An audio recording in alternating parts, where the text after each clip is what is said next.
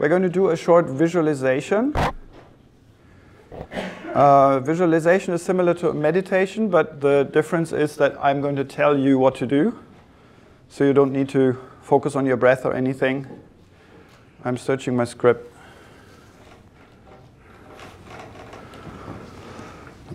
Sit comfortably, breathe in a relaxing way. Put things out of your hands, you're probably not going to need them.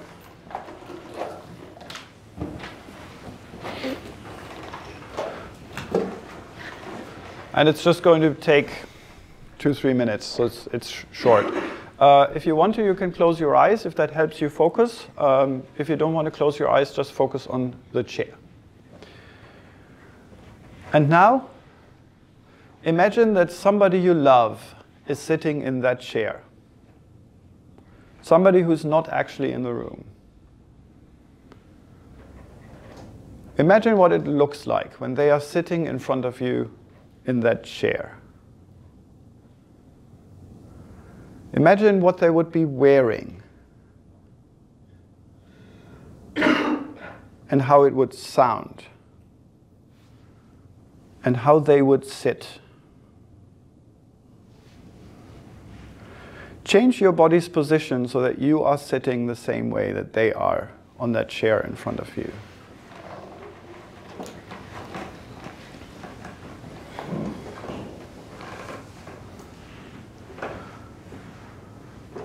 What does it feel like having that person you love sit in front of you, share this space with you?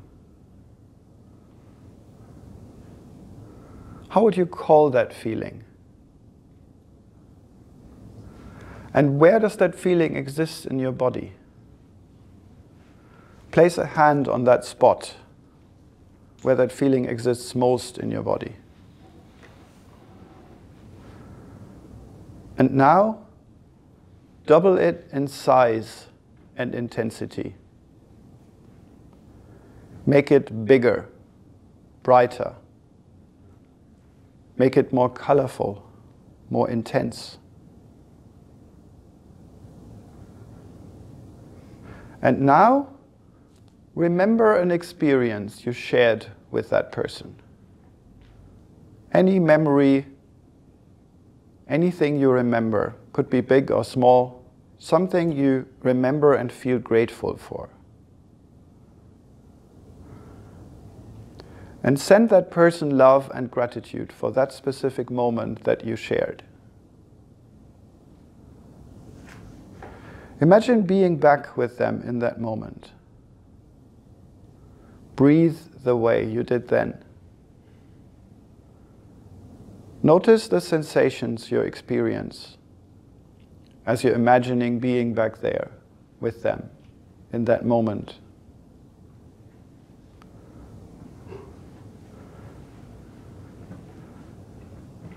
Indulge in those experiences for a bit, and then in your own time, gently, bring your attention back to this moment, into this room, to the empty chair.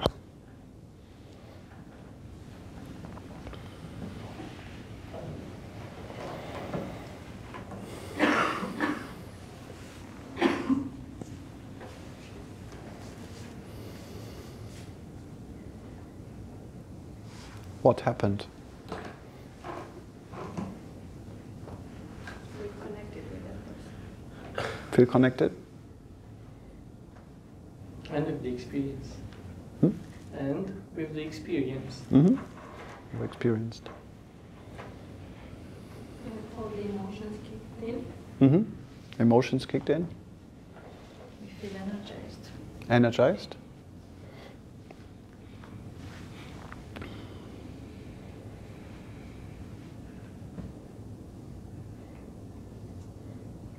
Anything else? Maybe a little bit more focused. More focused? And present. Present? I was more present in the emotion than in the room, to be honest. Mm-hmm. More present in the emotion. Yeah. One thing that's fascinating about our brains is that they can't really tell the difference between imagination and reality, right? As soon as we visualize something, this is why movies work so well and why books elicit so many emotions and stories, because our brains are really not good at telling the difference. Why would we do this in a leadership class? What learning could one have from this experience? To remember the good things and the great achievements that we did and be grateful for that. Mm-hmm. And to enjoy life. Mm-hmm.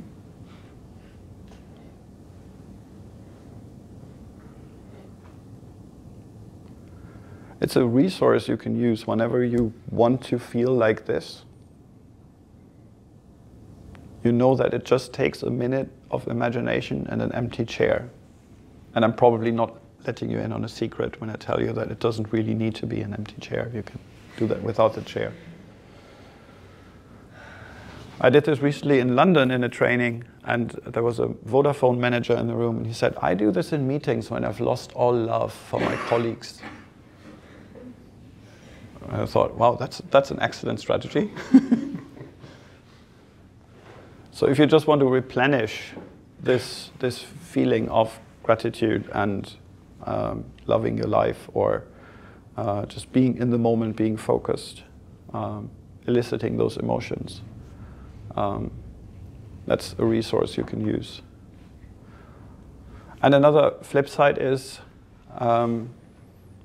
knowing that emotions of this intensity can be elicited just by your imagination. The next time you are very upset, you can ask yourself, am I upset at reality, or am I upset at an empty chair? Is there really a problem? And is it really that big?